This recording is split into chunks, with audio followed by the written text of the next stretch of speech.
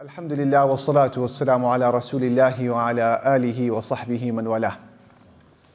Good to see you again, dear brothers and our sisters, of course, who are in attendance. Alhamdulillah, we have, subhanallah, about a third of the month of Ramadan that has elapsed already. And I trust that each and every one of you is making every opportunity of every hour that this treasure of a month offers. Imam Ibn al-Jawzi, he said that, Tallahi, I swear by Allah, that if the inhabitants of the graveyards had an opportunity to come back to earth and to make one final wish, that wish would be to experience another day of Ramadan. So may Allah Jalla Jalaluhu inspire us with the ability and the tawfiq to make the best use of this month, and to not make us amongst those who regret its departure. But we want to make this Eid worth celebrating, having felt inside that this Ramadan was an accomplished one,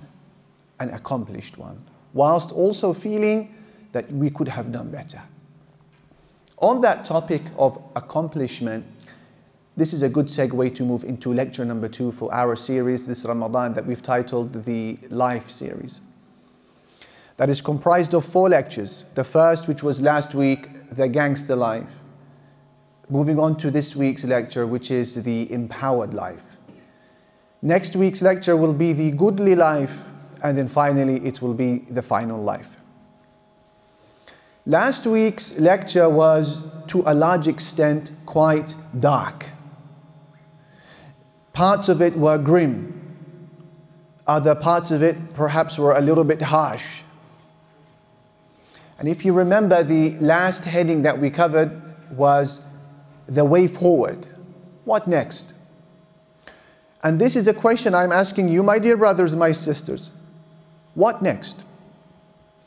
Whether you are a person or were a person who ascribed to this thug life, or whether you were, like the majority of us, a normal Muslim, but perhaps a little bit too normal, and you feel that your life has been by and large characterized by lowly, mundane, petty, day-to-day routine-like behavior, and you want to do more with your life. The limbs, the senses, the kidneys, the organs, the strengths that Allah Jalla Jalaluhu has given you are clearly there to fulfill a higher purpose. He wouldn't have given you all of these tools and these sophisticated apparatus for you to just live to work and work to live, and just to live for another day. Impossible. There must be more. So what is it about the accomplished life, the empowered life? I say to you this, my dear brothers, my dear sisters, if there is an enemy in your life that is on your back, I say to you, place your reliance upon Allah subhanahu wa ta'ala, and then fulfill the 1000th principle. If you want to succeed at work, or you want to succeed in your studies, place your reliance upon Allah Jalla Jalaluhu, and then apply the 1000th principle. If you want to move out from the confines of misery to happiness, and laziness to proactivity, and a meaningless life to a life of meaning and value and achievement, I say to you, place your reliance upon Allah and apply the 1000th principle. So now the question that maybe you are looking to ask, what is the 1000th principle? There was an academic in the field of leadership studies, his name is Cop Meyer. And he authored 4 books on the topic of success. And each one of those books has within it 250 principles of success that he's compiled throughout his life as an expert, through coaching experiences, through study, through personal experience.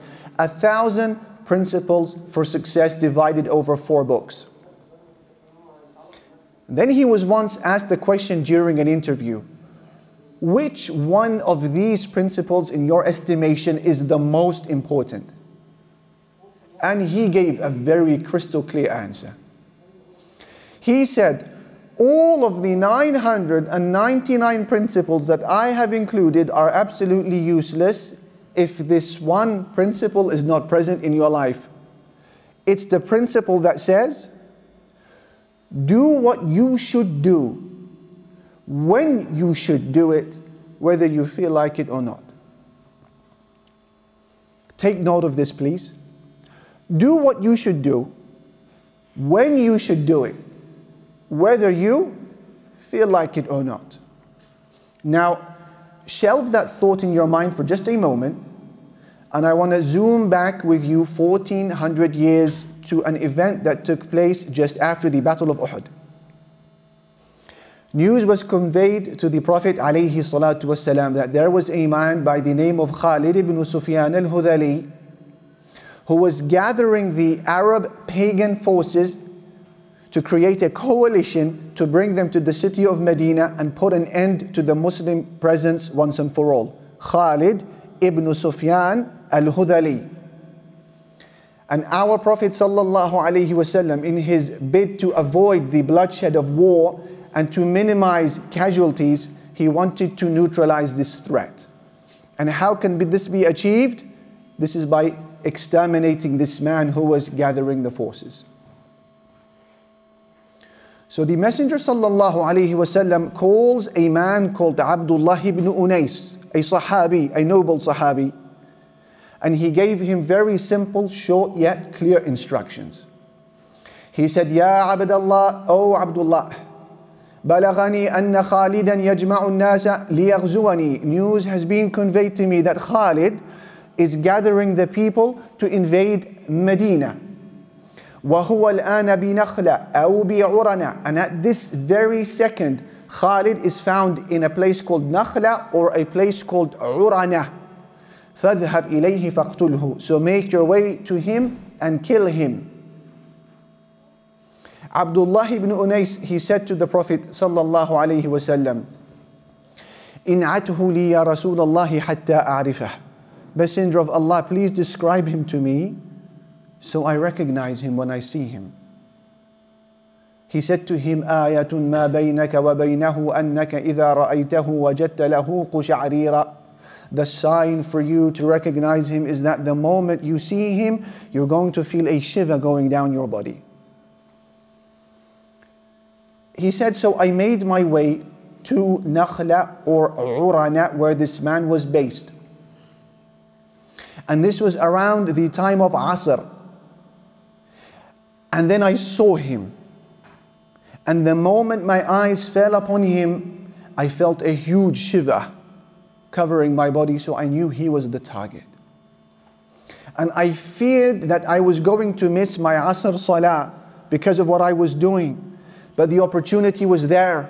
So I started to pray my Asr Salah as I was walking, moving my head up and down, gesturing for bowing and prostration, ruku' and sujood.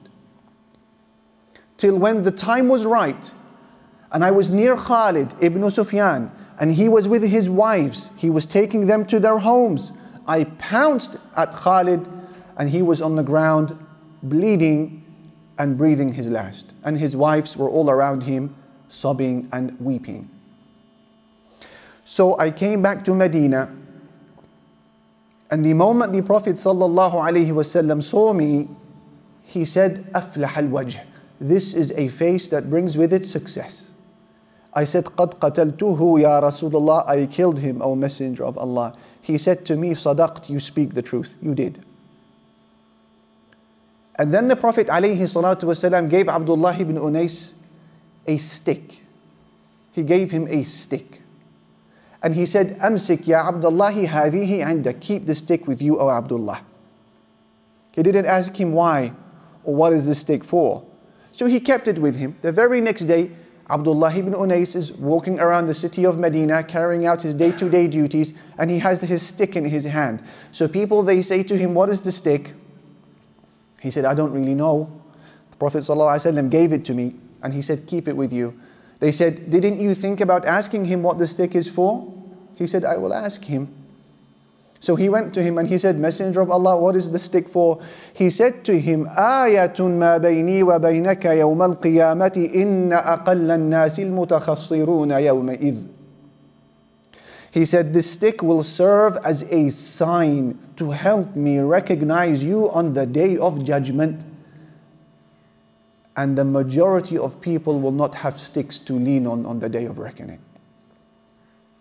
So it's something for the Prophet ﷺ to recognize Abdullah ibn Unais and perhaps give him the treatment he deserves on that day. Subhanallah. Now, I don't want to focus on the actual details of this account and the background story behind it. I want to take from it a completely different lesson that for me is a blindingly obvious one. And I have asked this question to so many of the brothers when I relate this story to them, what do you take from this story? No one shares this one. For me, what is the most profound element of this whole encounter is what? How little the conversation was. And how significant and enormous the outcomes were. The kalam, the speech, was so little. The instructions were basic. And there was no objection. He did what he should do at the time that he should have done it, whether he felt like it or not. There was no kalam, no conversation. Khalid is gathering the people to invade Medina. This is going to cause bloodshed, so go and neutralize him. His description, Messenger of Allah, Shiva. That's it. He comes back, I've killed him, O Messenger of Allah. Yes, you certainly did. End of conversation. He gives him a stick. What is it for? He doesn't ask. So this is a key lesson. That the more you find yourself speaking, talking, usually the fewer your actions will be. Do what you should do, whether you feel like it or not. When you should do it, whether you feel like it or not. With this introduction, dear brothers and sisters, I want to share with you now 5 principles for those of you who want to lead an empowered life. What is the empowered life? A life of proactivity, a life of vision setting, a life of meeting Allah, and you are confident to say, I carried out my function as a Muslim human being in the life of dunya, the empowered life. 5 principles. If you feel that your life is characterized by laziness, or too much sleep, too much socializing, moving from one room to the other room in your house, looking for someone to talk to, looking for something to do, looking for something on social media to consume, and you're not really achieving what you feel you could be achieving as a Muslim, you're not a person of growth. I share with you 5 very simple principles. Please take out your phones. I recommend you to take out your phones. Take note of these 5 headings, and then when you're finished, put them in a place in your life when you can see them. And I promise you, you will begin to see changes in your life and you will see results. What are these 5 principles? Principle number 1, put an end to excuses. No more justifications. People are very creative, la ilaha illallah, when it comes to giving themselves excuses to wiggle out of difficult situations and to prove to people why they were inactive and why they haven't sacrificed, why they haven't attended, why they haven't learned, why they haven't planned. Very creative, la ilaha illallah, when it comes to creating excuses. But you know, we have a saying in the English language, they call it an idiom, that you can't have the bun and eat it, or you can't have your cake and eat it, and you can't have the penny and the bun, meaning it's one or the other. You can't have both. You sacrifice one, you get the other, but the other will go if the other one stays. You can't have both. And similarly, I say to you, my dear brother, my dear sister, it is impossible for you to lead a successful, an empowered, and an accomplished life if you are giving yourself excuses. It can't happen. You need to keep momentum. You need to keep moving. It is a sink or swim situation. Either you swim or either you sink, because the third option of standing on water cannot apply. This is principle number one. Put an end to excuses. No more blaming your circumstance. No more blaming the inactive masjid. No more blaming the streets. No more blaming social media. No more blaming your family. Put an end to excuses. This is rule number one. Those of intelligence, and you are amongst them inshallah, they realize that excuses are walls that weak people hide behind. It is a temporary painkiller that they take in order to mask an internal pain, to convince others, and worse still, to convince themselves why they aren't doing anything with their lives as Muslims. And worse than this, excuses are tools that were used by some of the worst of creation. They are the hypocrites. The hypocrites of Medina used excuses to get themselves out of difficult situations and to participate with the Muslims. You remember when the coalition arrived at the city of Medina, 10,000 of them. And the Messenger sallallahu alaihi wasallam, through recommendation from Salman, decided to dig a trench in the northwest entrance to the city of Medina to prevent them from entering. And so all of the Muslims needed to participate in the digging of the trench, and it was a life and death situation. People were afraid. There was, however, a fifth column of people. They were the hypocrites, and they refused to participate. They said, our homes are vulnerable. We can't be here digging a trench. We've got to go home and be with our wives and children. Our homes are exposed. But Allah exposed them. And He told the Muslims that these were just excuses. Allah subhanahu wa ta'ala said, وَيَسْتَأْذِنُ فَرِيقٌ مِّنْهُمُ النَّبِيِّ. A group of them, meaning the hypocrites, they sought permission from the Prophet sallallahu alaihi wasallam to leave. يَقُولُونَ إِنَّ بُيُوتَنَا عَوْرَةٌ. They said, our homes are vulnerable. Allah said, وَمَا هِيَ بِعَوْرَةٍ. But their homes were not vulnerable.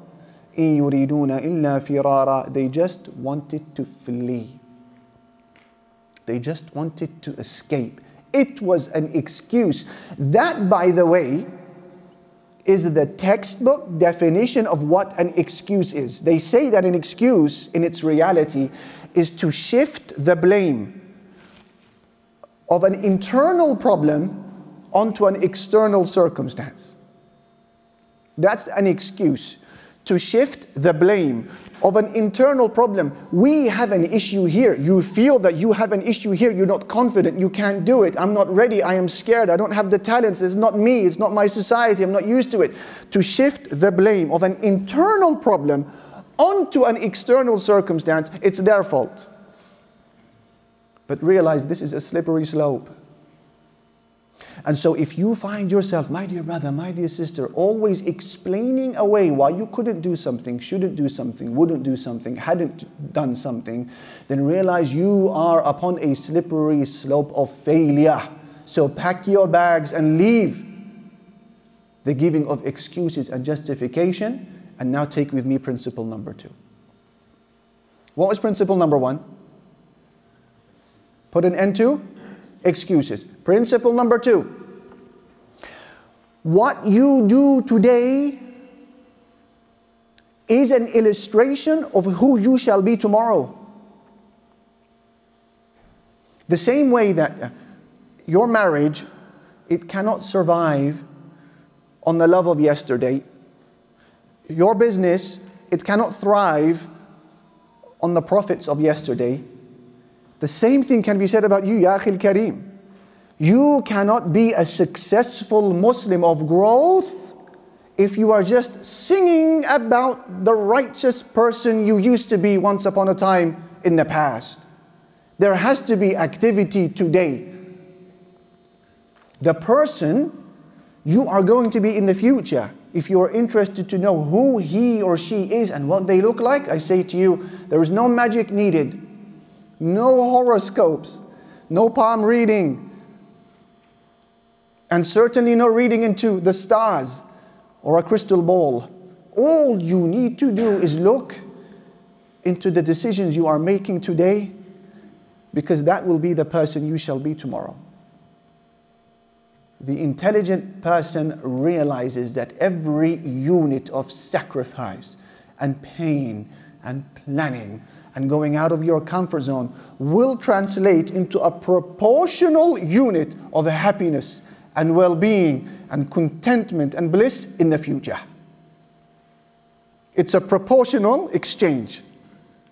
And similarly, the opposite is true. Every unit of laziness,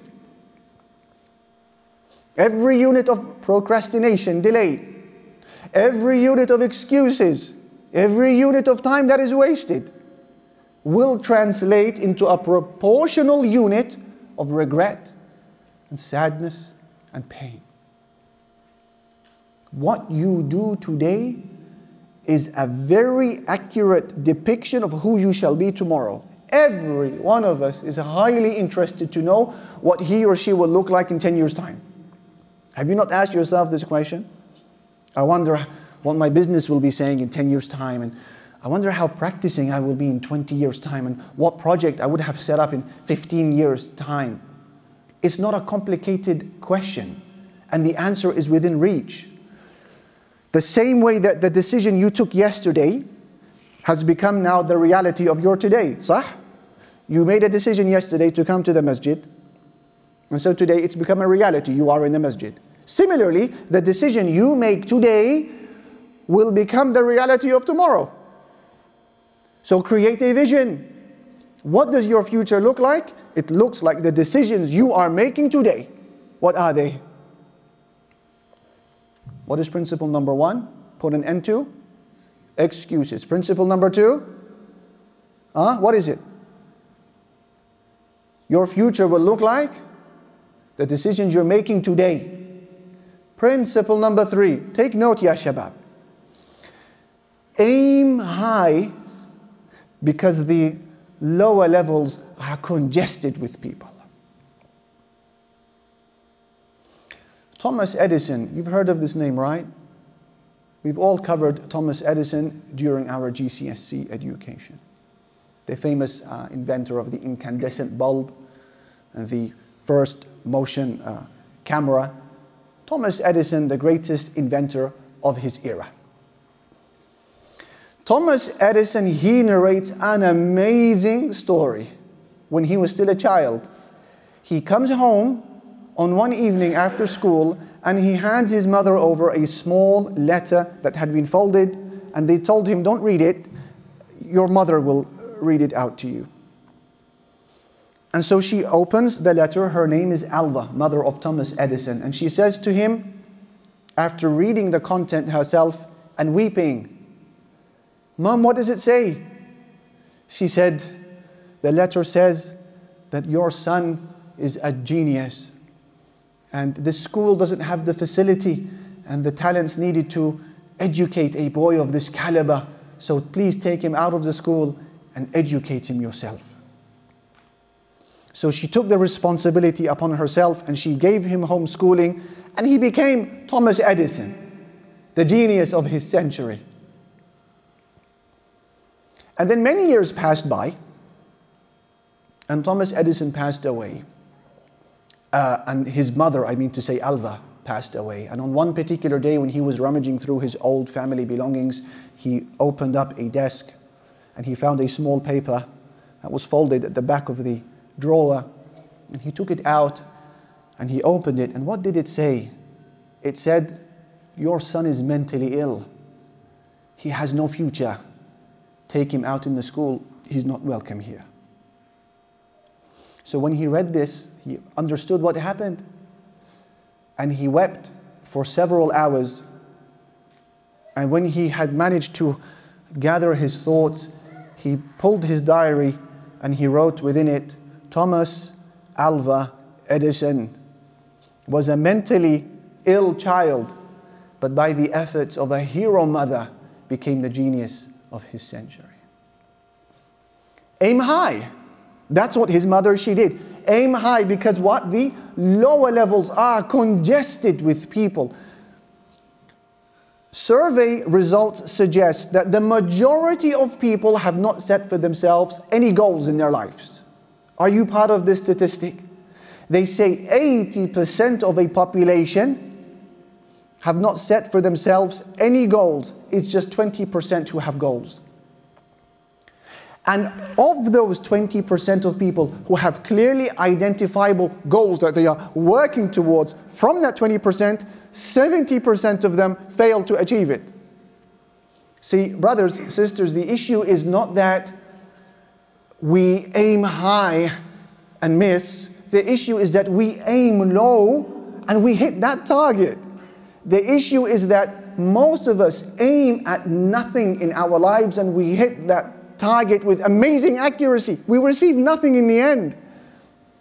What is your target? Aim high. As a Muslim, you have every reason to aim high when you know that this life is not the end, but death is just the beginning.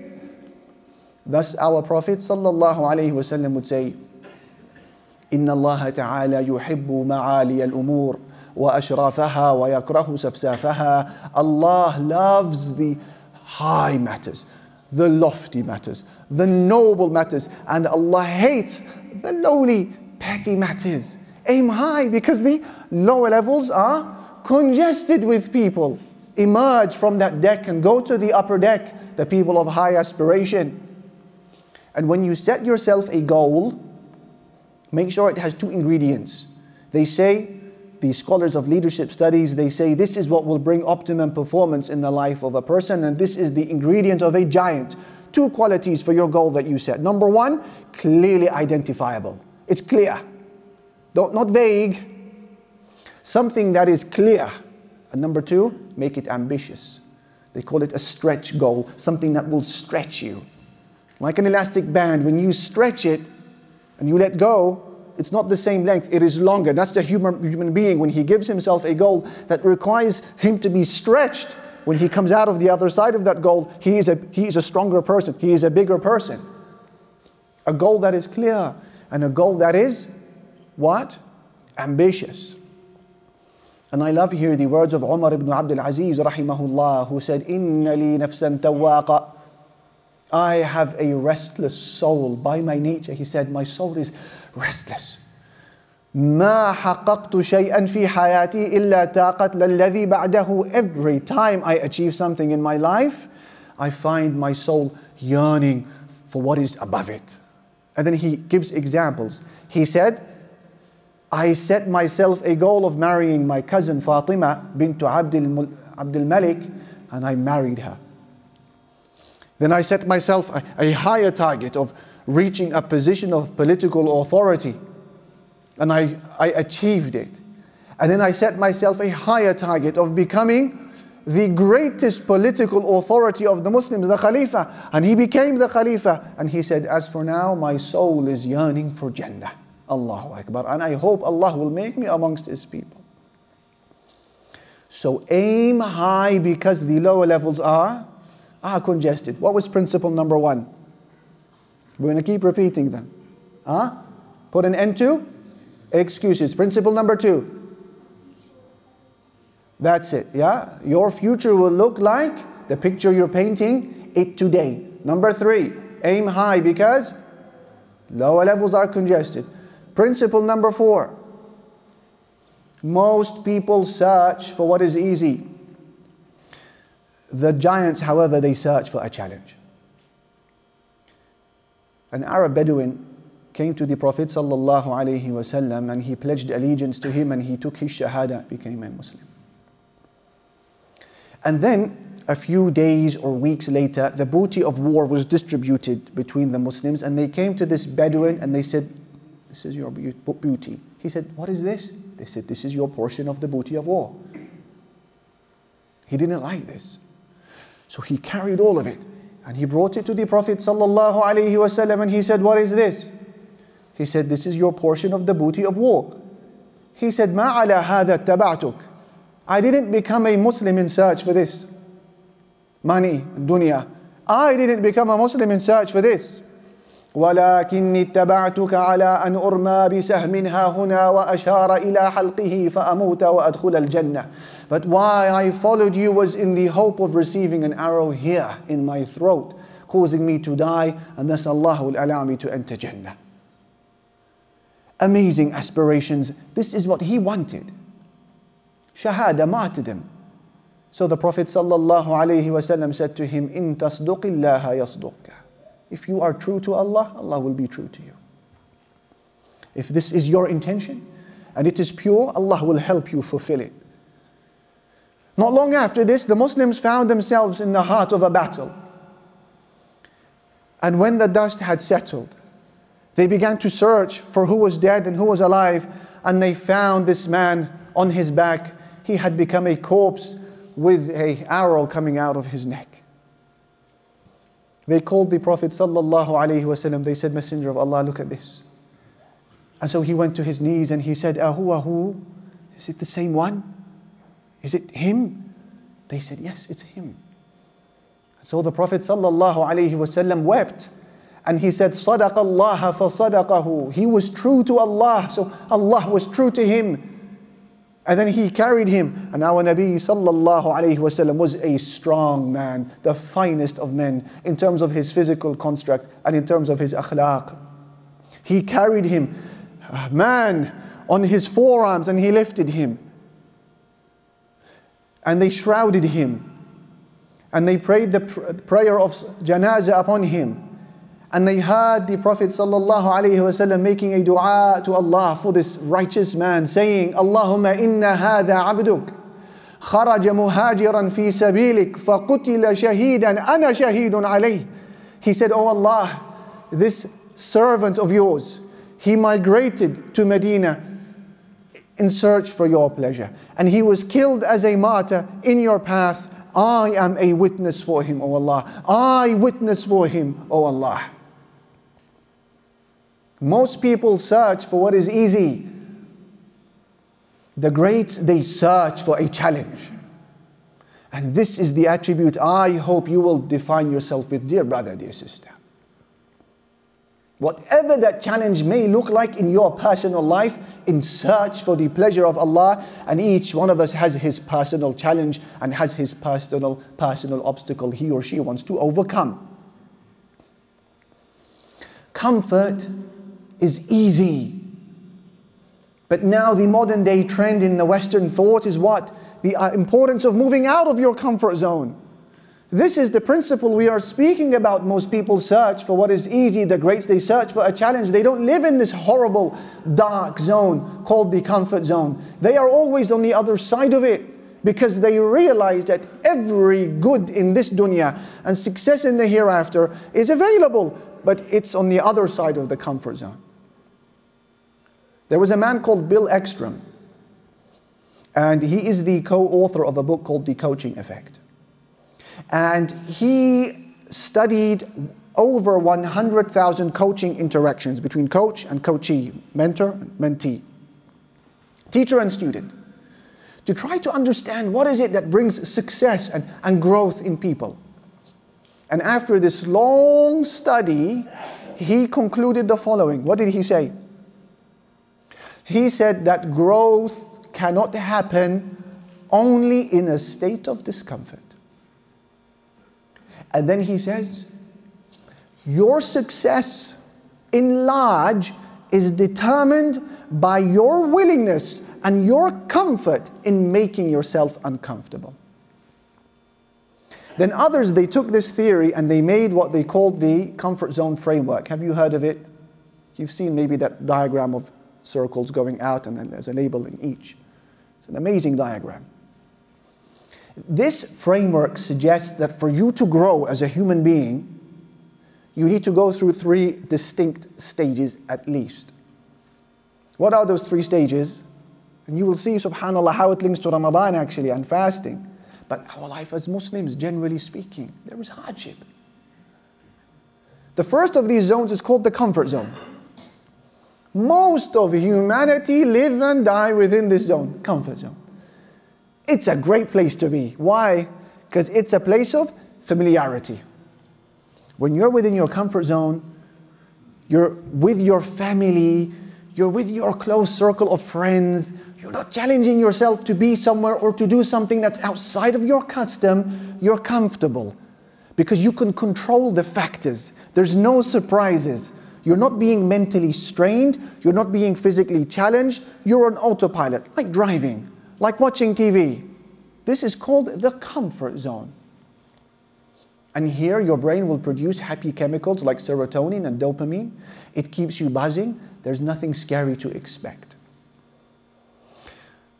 So the comfort zone is a great place to be, but the only problem within it is that nothing ever grows in that zone. Things only deteriorate. And there was a study that was conducted on 2,000 participants. And the results were amazing.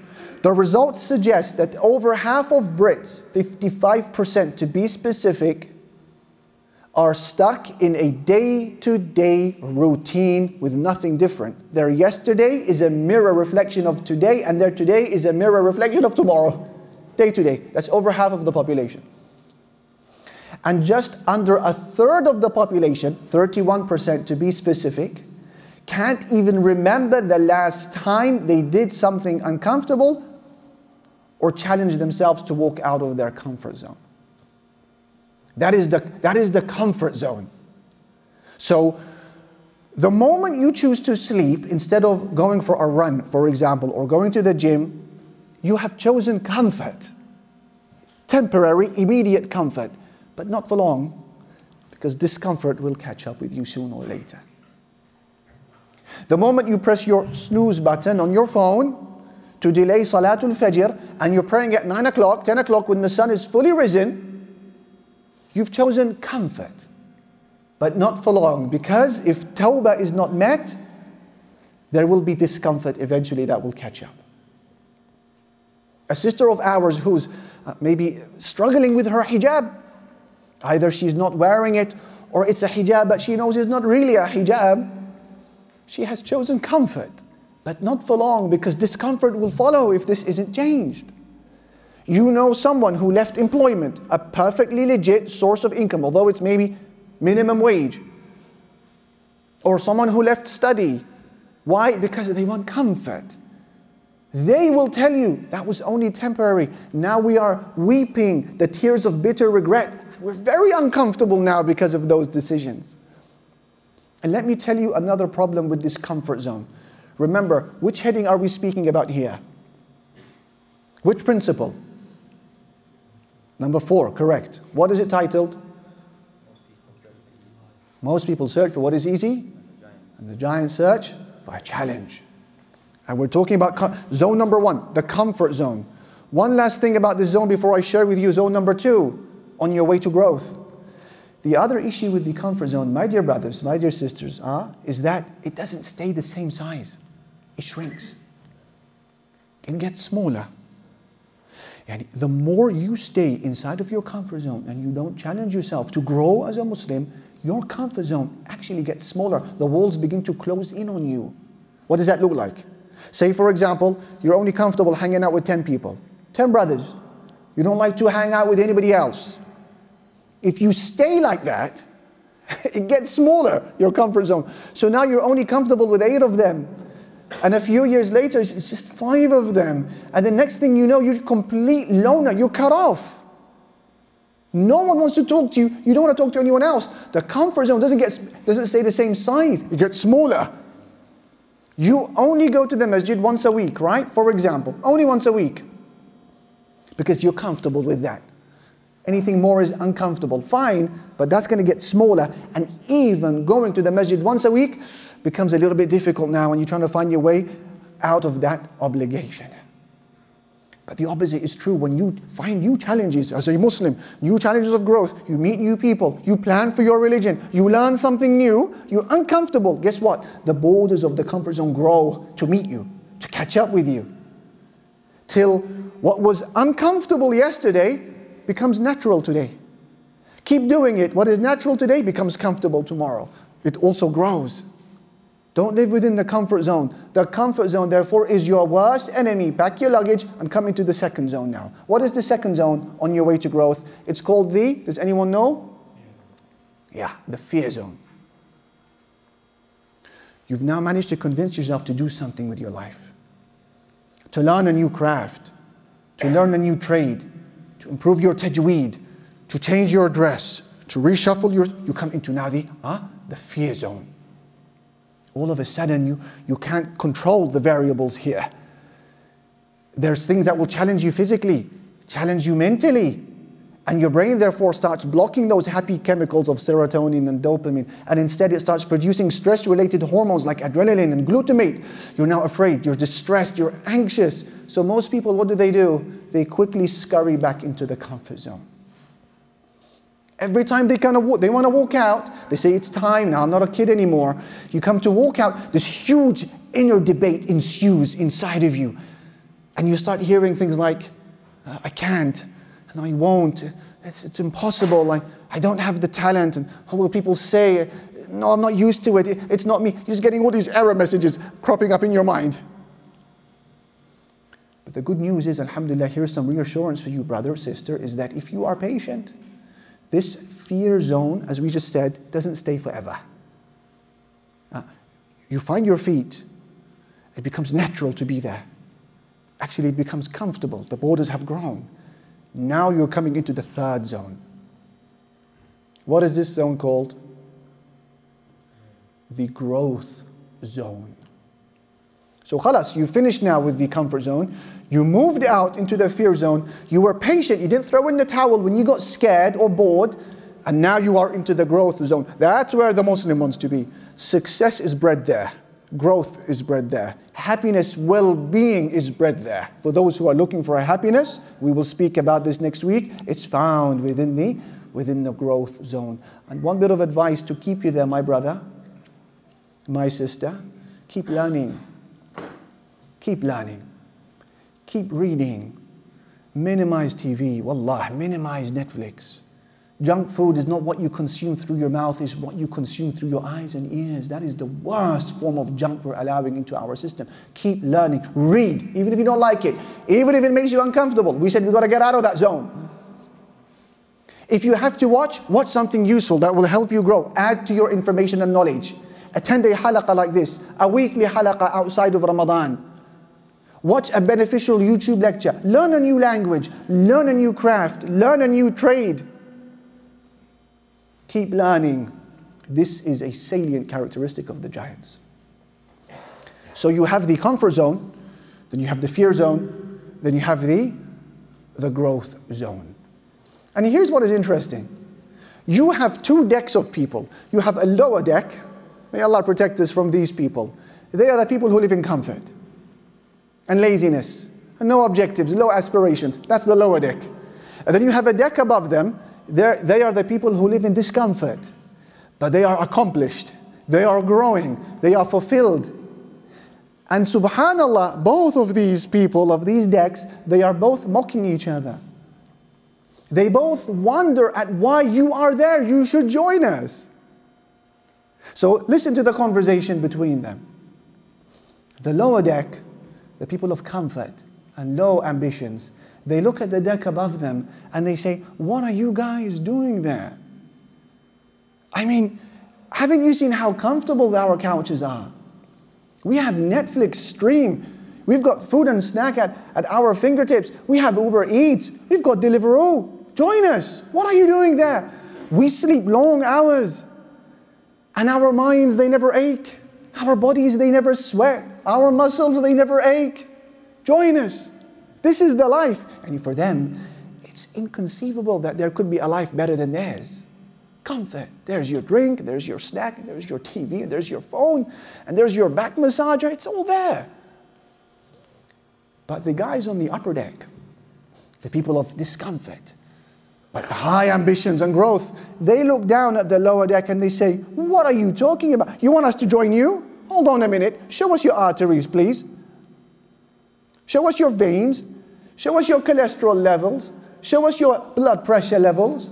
Show us the ever-shrinking brain cells that you have and your ever-shrinking muscles in your body. Show us your iman that is only getting weaker and your knowledge that is getting looser. Show us. You want us to join you?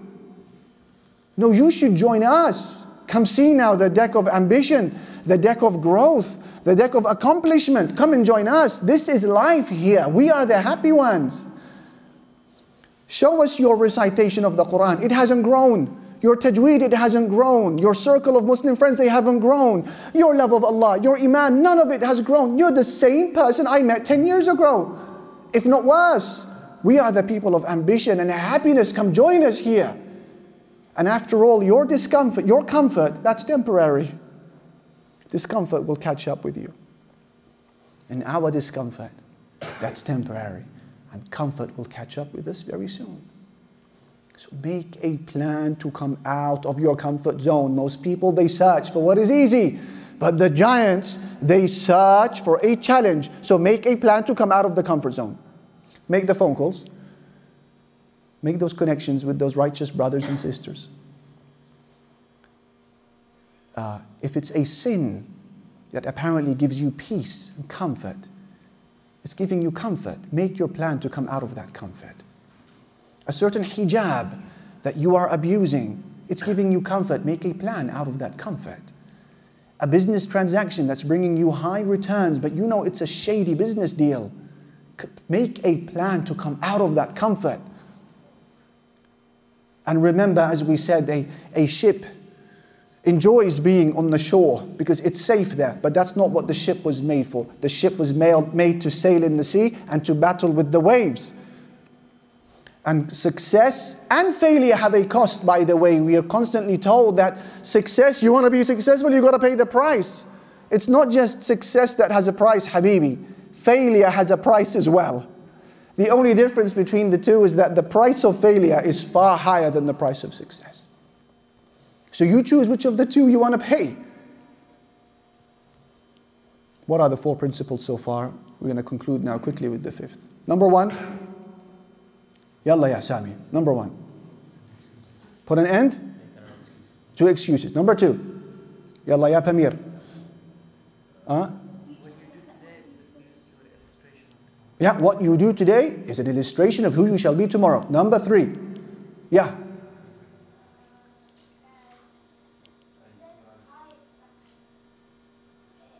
Yalla, someone help out our young brother. Aim high, because the lower levels are congested. Aim high. Yes, correct. Number 4. Most people search for what is easy. The giants search for a challenge. Please value these principles, ya brothers, ya sisters.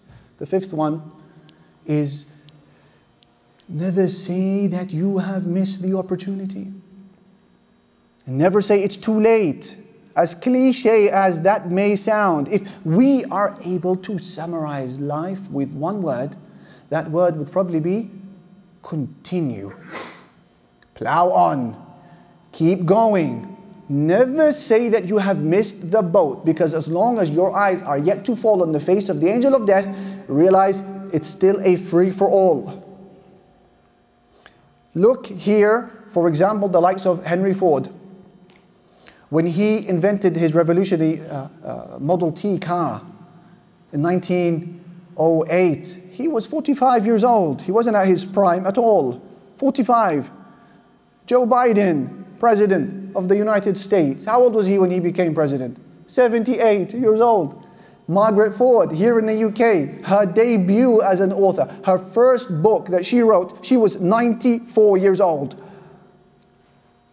Never say that you've missed the opportunity. Then you look into our own tradition as Muslims. Allahu Akbar. As-Siddiq Abu Bakr radiyallahu ta'ala anhu becomes the most eminent and scholarly figure in our Muslim heritage.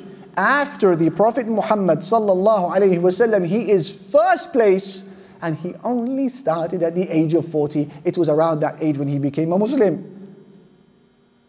And then you have the likes of Imam Ibn al-Jawzi Abu al-Faraj. He mastered the 10 modes of recitation when he was 80 years old. How can you say you've missed the opportunity? And Imam al-Bukhari, he said, مَا تَعَلَّمَ صَحَابَةُ رَسُولِ اللَّهِ صَلَّى اللَّهُ عَلَيْهِ وَسَلَّمْ إِلَّا كِبَارًا. The companions of the Prophet alayhi salatu wasalam only learned their religion when they were older. They were moving, they were getting on. They were older when they started learning their religion. The shabab at that time weren't that many. And then look at our scholars like Imam Ibn Hazm, Imam Ibn al-Arabi al-Maliki, Fudayl Ibn Iyad, and others. They became scholars of the religion later on in their lives. They weren't young when they started. Al-Izz ibn Abd salam, same thing. And then you look at the political front and some of the things that were achieved in our history at old age. Yusuf ibn Tashafin, rahimahullah, who defeated one of the fiercest kings of Europe, the Castilian king, Alfonso VI. It was a devastating encounter, a gruesome, bloody encounter between the Muslims led by Yusuf ibn Tashafin and this man, Alfonso VI, who had gathered an army of 100,000 men. And he said, with this army, I shall defeat the inhabitants of the heavens and the angels and the spirits and Muhammad and his men. I will crush them all. Astaghfirullah wa atubu ilayh. And they meet in this grueling encounter, a battle that lasted 9 hours. And so much blood was shed from both sides, that is, that it was titled, does anyone know the name of the battle? Al-Zallaqa. Al-Zallaqa, it literally means the slippery plain. Because so much blood was spilt, people were falling all over the place. Al-Zallaqa. And alhamdulillah, you'll be surprised to know that by the end of it, from the 100,000 combatants led by Alfonso VI, only 500 remained, including Alfonso himself, who retreated back to his empire with one leg missing. Why did I narrate this story to you? Because how old was Yusuf ibn Tashafin when he led this campaign? He was at the ripe old age of 80 years old, way past the contemporary man's retirement age. Look at what he was doing at the age of 80. So you say you've missed the opportunity. In conclusion, brothers and sisters, do what you should do when you should do it, whether you feel like it or not. And realize whenever you get lazy, there is a bitter reality. And that reality states that there is a pain that you and I have to experience whether we like it or not. You choose which of the two, but there's no third option. You have to experience one or the other. The first pain is the pain of sacrifice and waking up early and vision setting and growth, discomfort. Either you choose that pain or you have automatically chosen the other pain if you don't, and that is the pain of regret and sadness and misery for not being the best version of yourself as a believer. We ask Allah Jalla Jalaluhu to guide us to the best of those two decisions. Sallallahu ala nabiyyina Muhammad. Walhamdulillahi Rabbil Alameen.